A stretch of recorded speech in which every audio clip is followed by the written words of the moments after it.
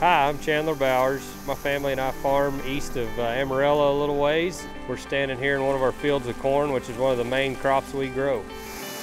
I started farming in 2004.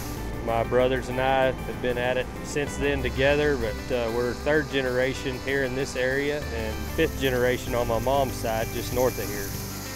Harvest usually starts around here, middle to the end of September.